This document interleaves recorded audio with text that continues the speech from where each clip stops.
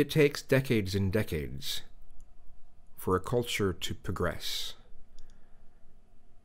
It could be 8 months for a culture to regress back to something of the past.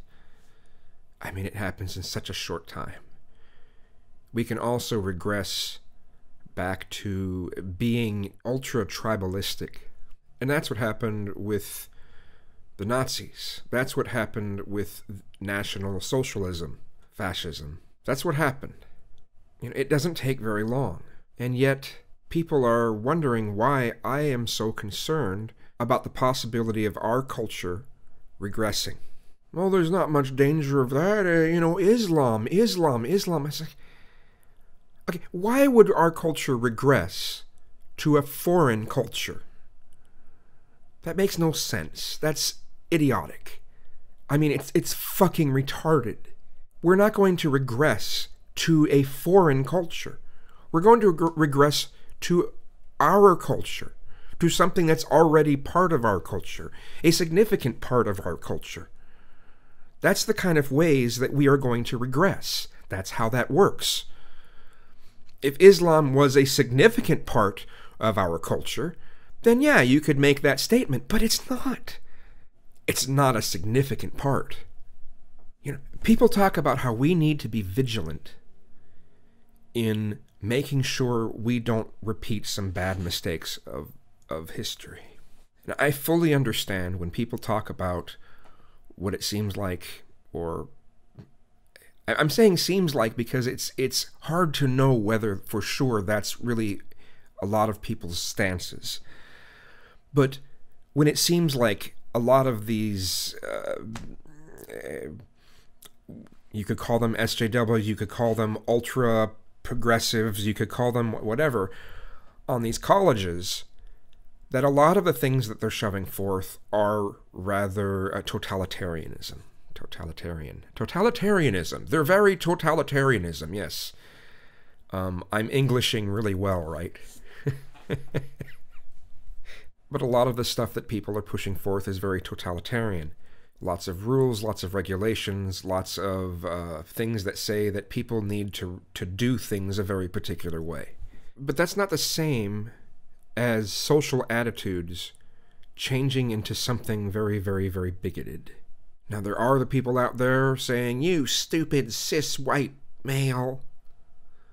Yeah, there are people doing this. Absolutely. And that should be spoken against.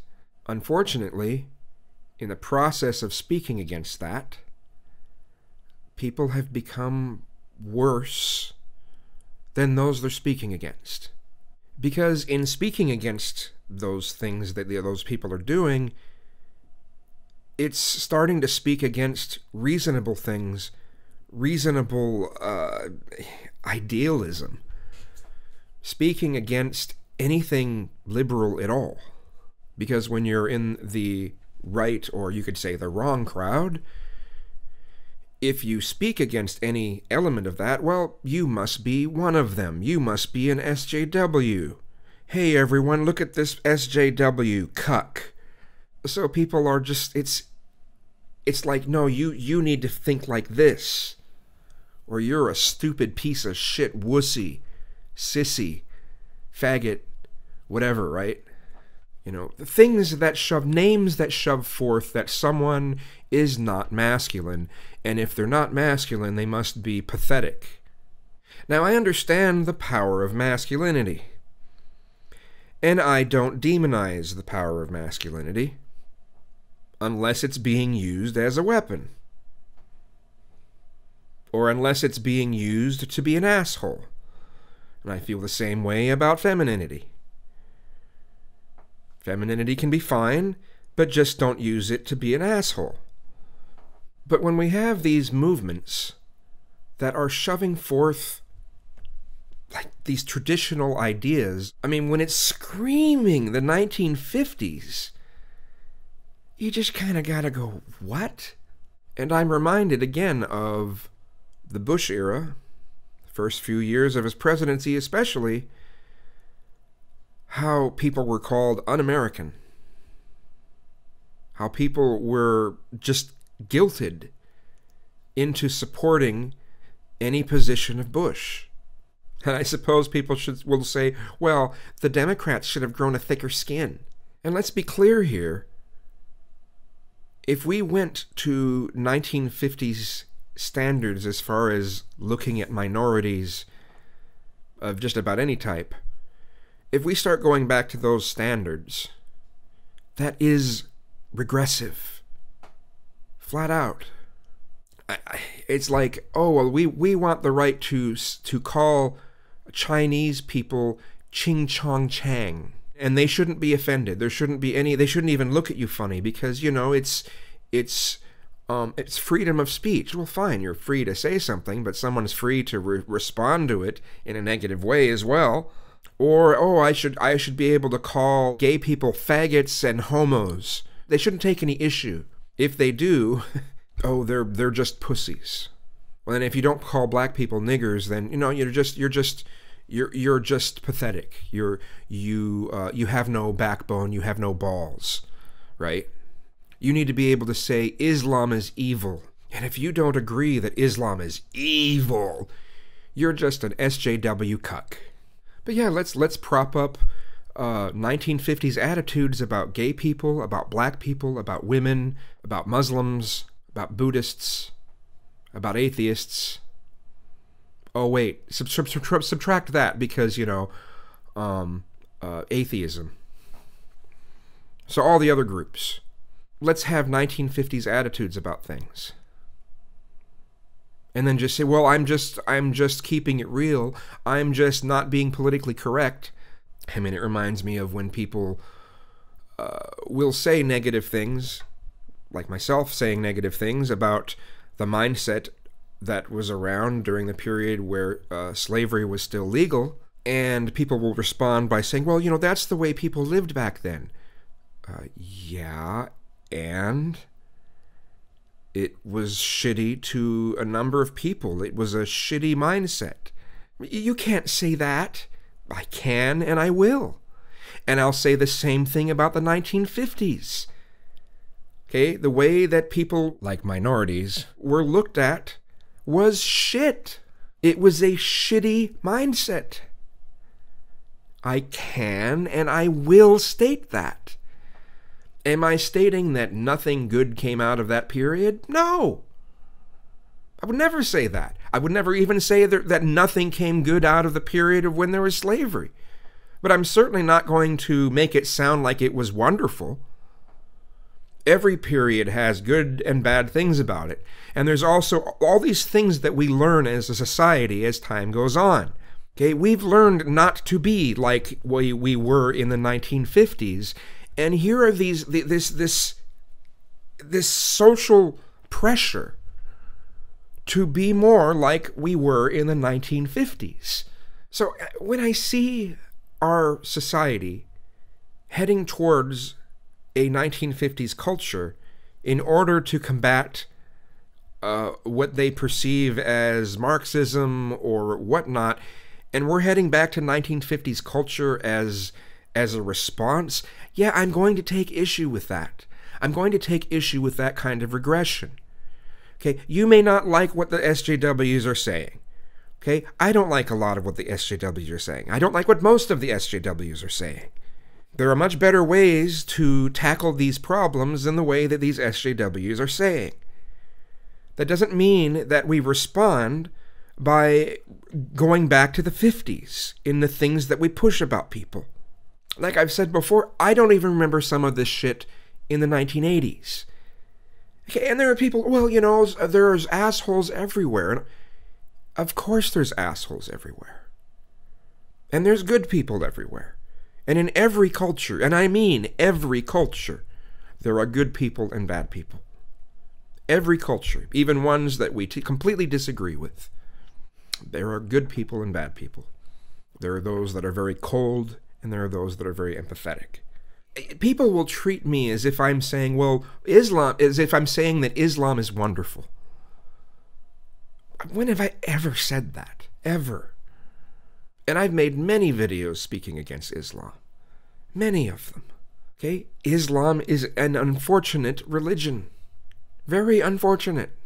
And right now, the way that it's practiced across the globe, maybe not in the Western first world countries, but in especially third world countries across the globe, yeah, it's pretty fucking nasty. And I'll never claim otherwise. I'll never state otherwise.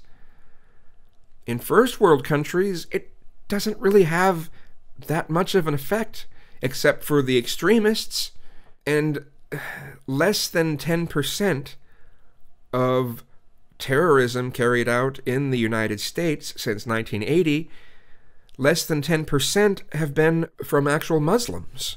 But people are thinking that somehow, just somehow, people are going to put up on a pedestal Islam so much that we're going to regress to a foreign culture? And if you go, well, you know, some of maybe the SJW saying, what do you mean foreign culture? We have a primary culture here. There's no getting around the fact that we have a primary culture here. Is it a great culture? Well, just like any culture, it has problems and it has good things about it. But we have a primary culture here.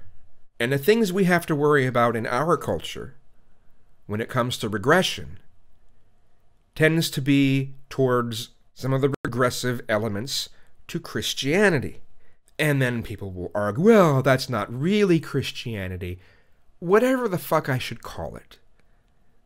A religion that has been practiced here in the United States for a very, very long time. And traditions from it have carried out. If you want to still pick apart that sort of thing, a big fuck you goes to you. Because you're not interested in having a conversation, you're just interested in nitpicking the way that I've worded something. And as I've said before, I'm not putting up with, well, you didn't use the right words. You didn't use the right words. I'm not putting up with that. Just no. So, we are not about to regress to a foreign culture. We'll regress to our own culture. And that is a great danger. You know, we are always in some danger of this. And there are times when we are in more danger than others. And right now, we are in huge danger of this kind of regression happening to our culture. And I don't really know how to make it any clearer. Okay, the 1950s are not Leave It to Beaver. Man, bullying back then. That was the heyday of bullying. That's why when I see the kind of bullying that I see a lot on this platform, mixed with attitudes towards minorities and women and a number of different groups, when I see the same shit that you would see in the 50s, I'm going to be concerned and I'm going to state something about it. Trump, being the way that he is, being the kind of culture that has supported him the most, it risks this type of regression in our culture. And we have to watch out for this. We have to be vigilant to not allow this to happen to our culture. Because if we let the regression just have free rein on our culture, we could end up being like the Nazis. We could end up being that bad. We must watch ourselves. We must pay attention to this stuff. We don't want to repeat history in that way. So again, if you don't like what the SJWs are doing, have reasonable arguments and make sure you're not offering regressive views as the counter to what SJWs are pushing forth. Even if you feel that what the social justice warriors are pushing forth is regressive, don't respond to the regressiveness with more regressiveness. Don't push forth these traditional viewpoints of people.